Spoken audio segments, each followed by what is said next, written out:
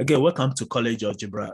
In these lectures, we're going to learn the concept of remainder and factor theorems, and also how to use synthetic division. So our main objective is to use the remainder theorem and also the factor theorem, and how to use the synthetic division to divide polynomials and also to evaluate polynomial functions. So we are going to start with an example 1. In this example, they say we should evaluate a polynomial function and a long division. So P at x equal to 3x cubed minus 5x squared plus 3x minus 10 is given to us. Now, our question said we should find P at 1. After we find P at 1, we are going to divide P at x by x minus 1.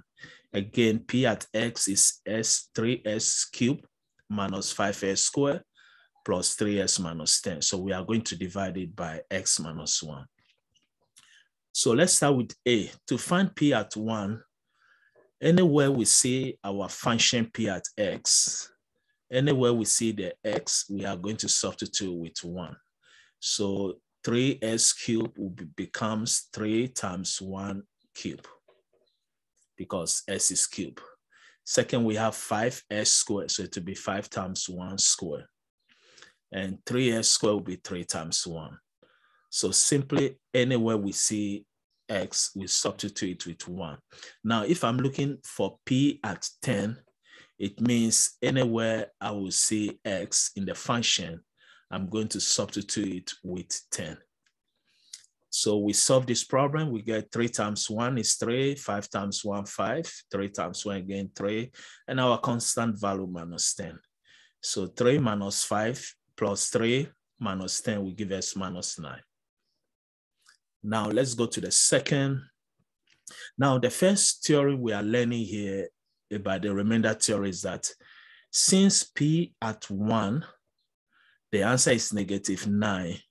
It means if we divide 3x cubed minus 5x squared plus 3x minus 10 by x minus 1, our remainder division will be also -9. Why? Because there's a rule that if we have P at C and we find P at C, C can be any value, and the answer is 0, that means x minus c will be the factor of the function P at x. In this case, since P at 1 is not 0, it means s minus 1 is not a factor of P at x. So let's see if we can prove it. So here we are going to do our synthetic division, a long division. This is a long division. Later we'll go through the synthetic division. So here we have 3s cubed minus 5s squared plus 3x minus 10 divided by x minus 1. In a long division method, we normally take the first term, which is the 3s cubed. We divide by the first term of the divisor, which is x. So 3s cubed divided by x will give me 3s squared. Then I'm going to multiply 3s squared by x, and that will give me 3s cubed. So 3s squared times s give me 3s cubed. Then 3s squared times minus 1 will give me minus 3s squared. Then I'm going to subtract 3s cubed minus 3s squared from 3s cubed minus 5s squared plus 3s minus 10. And this will give me 3s cubed minus 3s cubed will cancel. Minus 5s squared. Now minus 3 will become plus because we are doing subtraction. So minus will change to plus. So minus 5s squared plus 3s squared will give me minus 2s squared. Then we take the third term. So we have minus 2s squared plus 3x. The same thing we are going to repeat again. We are going to take the term minus 2s squared to divide x.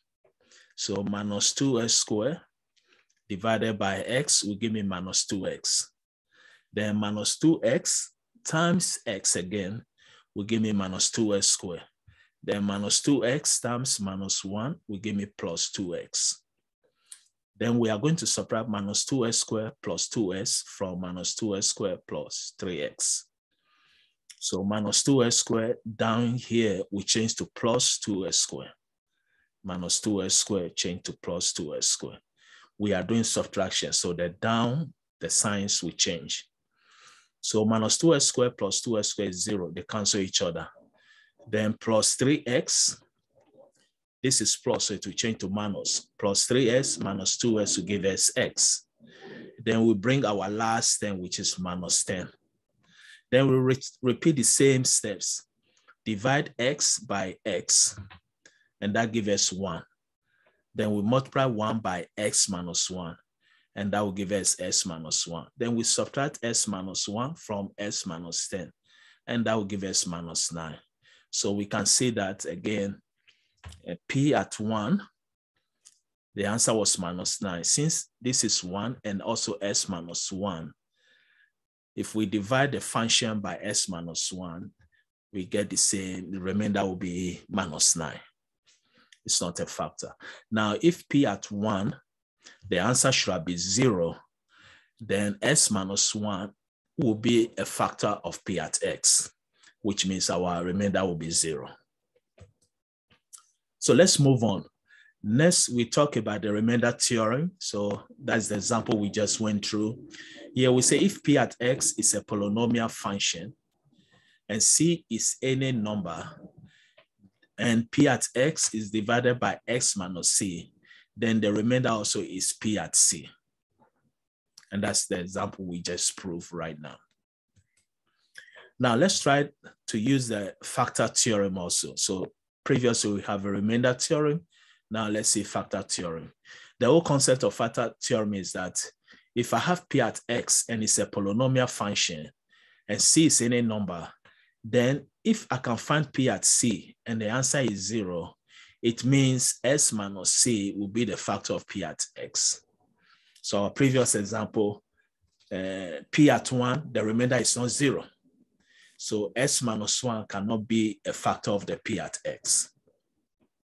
So let's see how this will go by, and we're going to do an example in a second.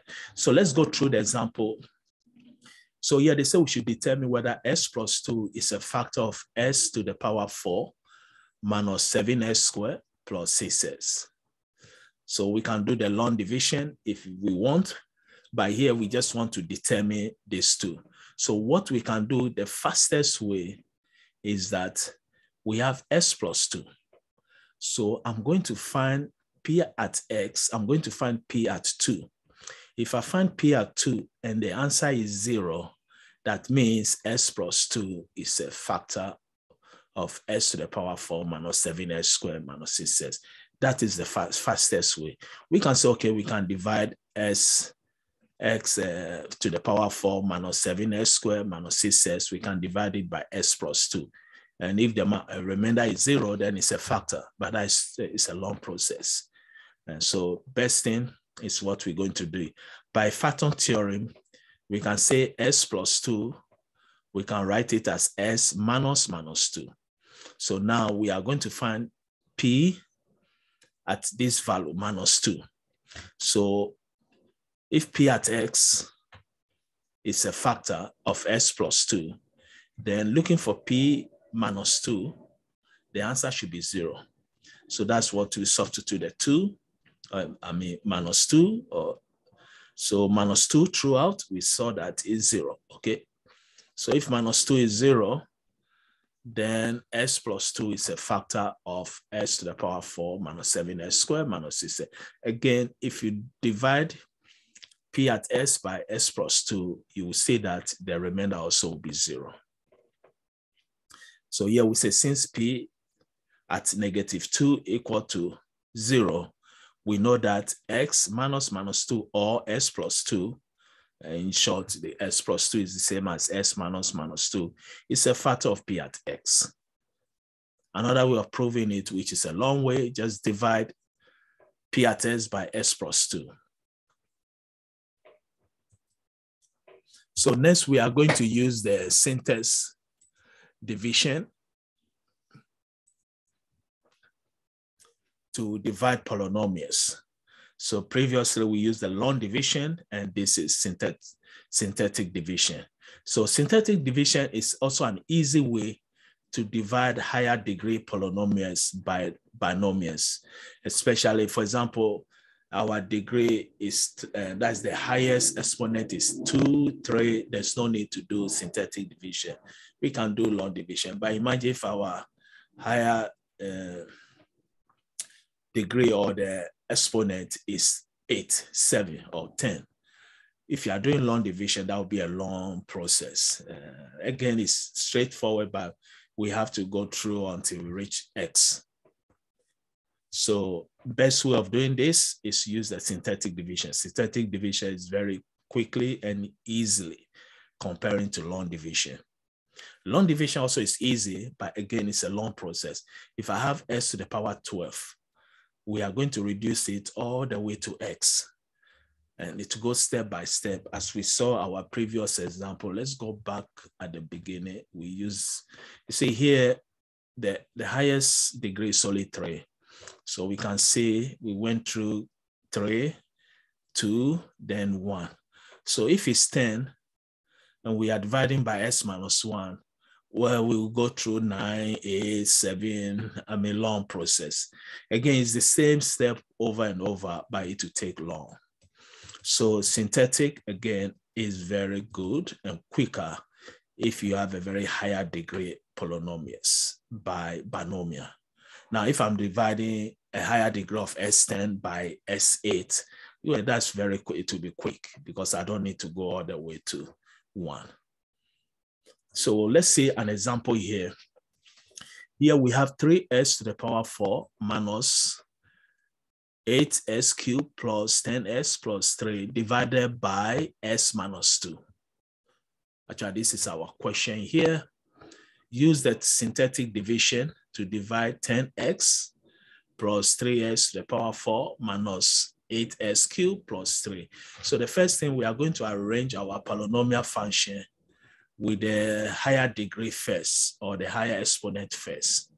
So we rearrange this as 3s to the power 4 minus 8s cubed plus 10x plus 3.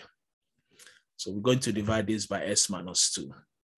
Now, when we look here, first thing we say, we then write the coefficient of the dividend.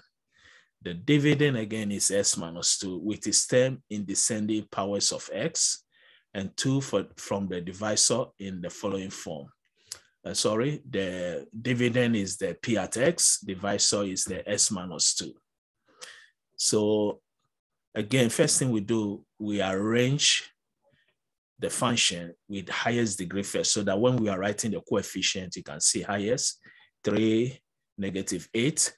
Now, this is 4, exponent 3, but we don't have square, so we put 0. The position is very important. We put 0, then 1, then the constant value. So if s to the power 10, then we have to start with 10 of coefficient, s to the power 9. If there's no coefficient or no s to the power 9, we put 0. S to the power 8. If there's no expression for s to the power 8, you put 0, so that we have exact positions. So here we don't have no s square, so we put 0. Then x, the last will be s, and then the constant value 3.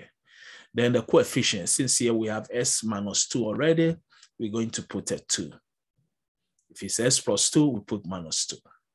So now we're going to write 0 for the coefficient of the missing s squared term. Any term you miss, again, replace it with 0.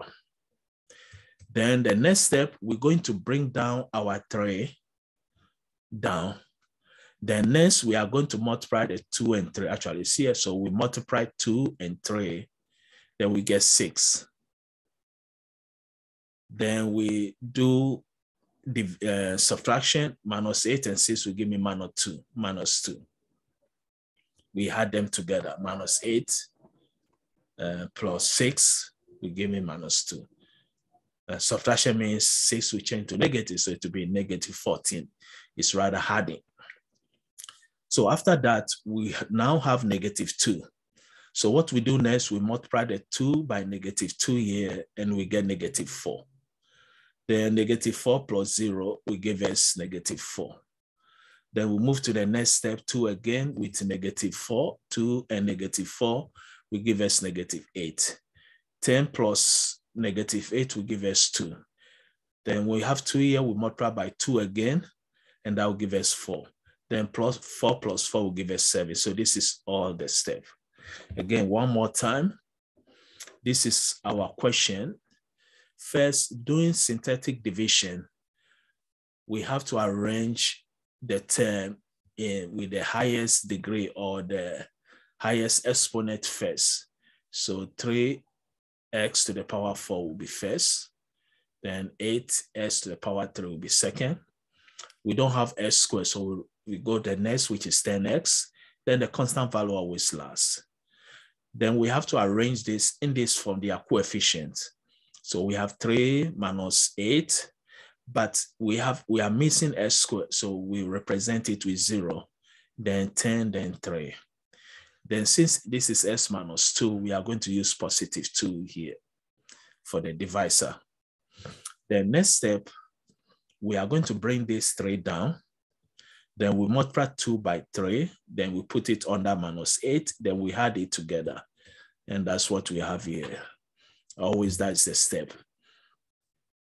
We have the coefficient here. First, we bring the 3. Then we multiply coefficient 3 here by 2. And the answer, we put it under 8, which is 6. Then we had minus 8 and 6, we get minus 2. Then we multiply minus 2 by 2, we get minus 4 here. Then we had minus 4 and 0, we get minus 4. Then we multiply minus 4 by 2, we get minus 8. Then we had minus 8 and 10, that will give us 2. Then we multiply 2 by 2, we get 4. Then we had 4 and 3, we get 7. So that's what gives us this answer here. Now, when we reach here, we are going to write everything down. So here we can see the coefficient here.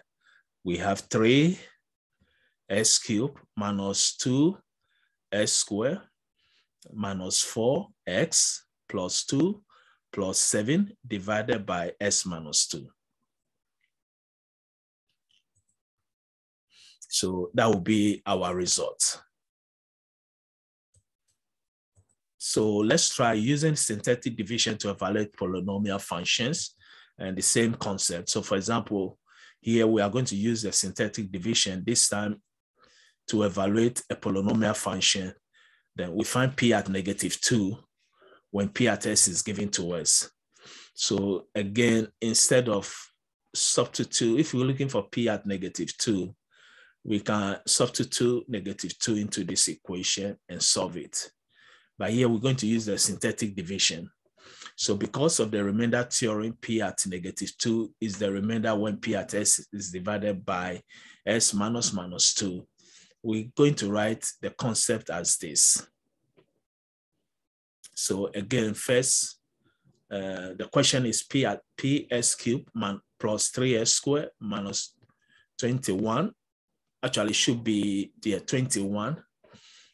Then divided by s minus 1. 21x minus 1. So because again, the remainder theorem, we know p at -2 is the remainder when p at s is divided by x minus minus 2. So here we write -2. Then we have s cubed, s, and 1. So they are in order, we don't miss anything. So 5, 3 minus 2 minus 1. So the first thing we do, we bring the 5 minus 5 times 5 will give us minus 10. Minus 10 plus 3 will give us minus 7. Then we keep going. So that's what we write here. So we get minus 2, 5, it gives us minus 10. 3 plus minus 10 gives us minus 7. Then if we have minus 7 here, minus 2 times minus 7 will give us positive 14. Positive 14 minus 21 gives us minus 7. Then minus 2 times minus 7 will give us 14 again. 14 and minus 1 will give us positive 13. Now here we say because the remainder is 13, it means p at -2 will give us 13. And again, that's another way of doing it. But again, if we have this question, the best way also you can solve it is by, which we did previously. If I have P at S is 5S cubed plus 3S squared minus 21S minus 1. If I'm looking for P at -2, I'm going to substitute -2 inside the X's and solve the equation. But if the question says we should use a synthetic division, now because this is -2, we are going to have the divisor here beginning here as -2. Then we write the coefficient of the highest term to the lowest term until reach constant. But here, since we have X cubed, S squared, X, we didn't miss any term. So we have the coefficient 5, 3, -21, and -1. And since we're looking for P at -2, we use -2 here. Now, if I'm looking for P at, let's say 20, then I'll put 20 down here. So first thing, we bring the 5 down. Then we have -2 times 5 will give me -10. -10 plus 3 will give me -7. Then -2 times -7 will give me 14. Then 14, -21 will give me -7. -7 and 2 will give me -2 and -7 will give me +14. And +14 and -1 will give me 13. So that is the answer we have here. 5 minus 7 minus 7 and 13. Now, since the 13 is the last remainder value, it means P at -2 will give me 13. Again, you can do either substitution or use the synthetic division method. So this method is using synthetic division to solve a function. Now, using synthetic division to solve polynomial equation now. So here we have P at X equal to 3S cubed minus 5S squared plus 3S minus 10. And they say we should solve this by completely solve the polynomial function P at X equal to 0, given that 2 is one solution. So we want to equate this to 0, P at S equal to 0. So since we know 2 is a solution of the equation P at S equal to 0, we know that 2 is a 0 of P at X. So using the synthetic division, we are going to divide P at S by S minus 2. Since this is S minus 2, we are going to write +2. Now, if it's S plus 2, we are going to write -2. Then we look at the term, the highest degree S cubed, S squared, and X. So we didn't miss any term. So we're going to write down 3 minus 5 plus 3 minus 10. So +3 minus 5, 3 minus 10. First thing we do again, bring the 3 down. 2 times 3 is 6. 6 plus minus 5 is 1. 1 times 2 is 2. 2 plus 3 is 5.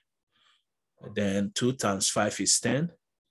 10 minus 10 positive and minus 10 is 0. Okay, if it's 0, anytime we have 0 the last term, it means the remainder is 0. So this is correct. P at S equal to 0. If we divide, so S minus 2 is a factor of this equation, P at X. Now, let's use the result of the synthetic division and factor the polynomial. So our answer was S minus 2. So we have 3S squared minus 5S plus 3 minus 10 equal to S minus 2 times. This is what we get. If we look, we have 3S cubed plus 1S squared plus 5X plus 0. There's no constant value. So that's what we write here. 3S squared plus S plus 5. Actually, we're supposed to reduce down by 110. So it's again 3S squared plus X plus 5. Because division there. So doing this, we should get the same answer here. So S minus 2, which we divide S minus 2 by with 3S cubed minus 5S squared plus 3S minus 10. Our answer was 3S squared plus S plus 5. So 3S squared plus S plus 5 multiplied by S minus 2 should give us 3S cubed minus 5S squared plus 3S minus 5. And that's what we did. We prove here. So we multiply by each term and we should get this. So then here we have s minus 2 equal to 0. So s is 2. Then s squared plus 5s plus, again, this is quadratic equation. So we use the quadratic formula. And we have our answer to be negative 1/6 plus or minus square root 59 by 6i. The reason why it's I, imaginary number, because the square root is a negative answer. Again, we covered the complex functions already. The square root of a real number, there's no answer, but a square root of a negative value. And the answer you get is not a real answer, a real value, but rather it's imaginary. So that's why the symbol I. So that will be the conclusion of these lectures. Again, in these lectures, we learn the concept of, again, using the synthetic division to solve and also evaluate polynomial function. Also, we discuss about the concept of remainder and factor theorems. So again, thank you.